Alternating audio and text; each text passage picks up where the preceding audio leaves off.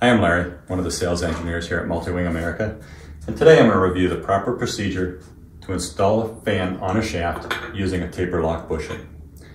The first thing you should do is to get a clean rag and wipe down all of the components.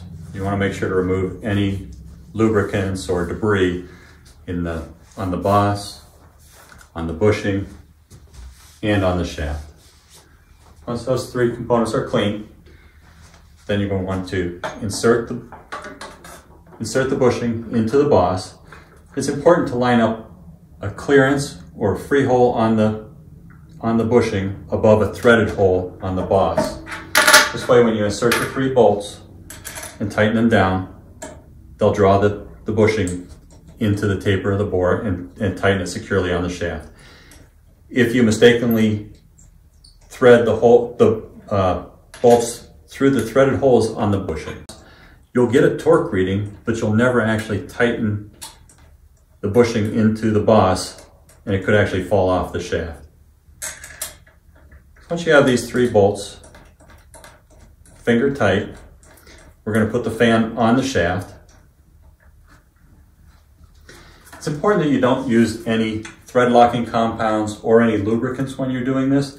The thread locking compounds could actually give you a false torque reading. You could over tighten this and actually crack the boss, and then any kind of a lubricant or anything on the shaft could actually allow the fan to fall off. So once you've inserted the shaft into the bushing, next you would insert the key. I don't have a keyway in the shaft here, so I'm not actually going to put one in, but this is the point where you would slide the key into the shaft and the bushing. Once you have this installed, then you're going to use a torque wrench. It's important that you do this with a torque wrench. If you were to take a nut driver and just drive one bolt all the way home, you could actually cock the bushing in the hub. The bushing is steel, the hub is aluminum.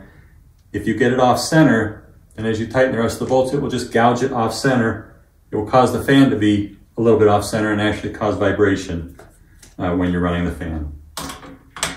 It's also important that you just do a half turn at a time. So you're going to take your torque wrench and you're just going to walk around the boss a half turn at a time until all three bolts are set to the appropriate torque spec.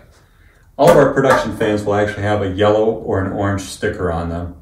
That sticker will have the torque spec for each individual bushing. This is an SH bushing on this particular fan. I know this is set to 8 foot-pounds of torque, but I could have also found it on the sticker if it were a production fan. Once I have these three bolts all set to 8 foot-pounds of torque, this is properly secured on the shaft, and that's how you're supposed to install bushing on the shaft. Thanks for watching. Have a great day.